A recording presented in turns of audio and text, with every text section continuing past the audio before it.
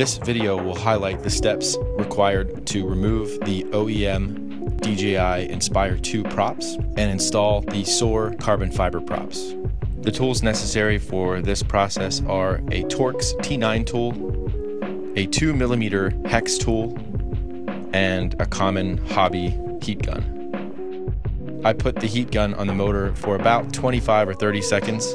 I didn't want to get the motor too hot, but I wanted to be sure that I was warming up the Loctite so that I could break it free with the Torx tool.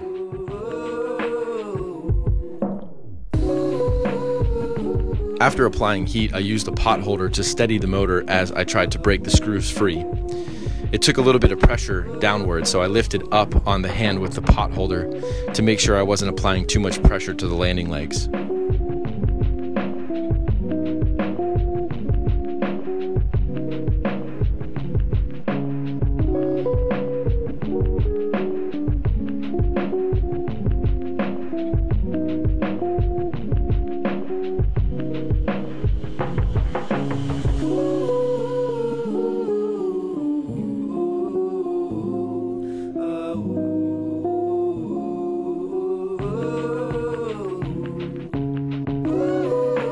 Once I broke them free, it was just about putting the 2 screws in along with the cup that mounts the XOAR prop.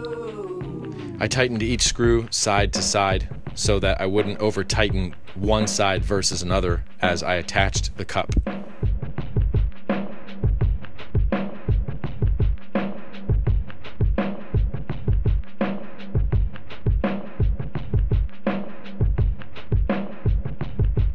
Once the cup is attached, screw the prop on and you're ready for the next.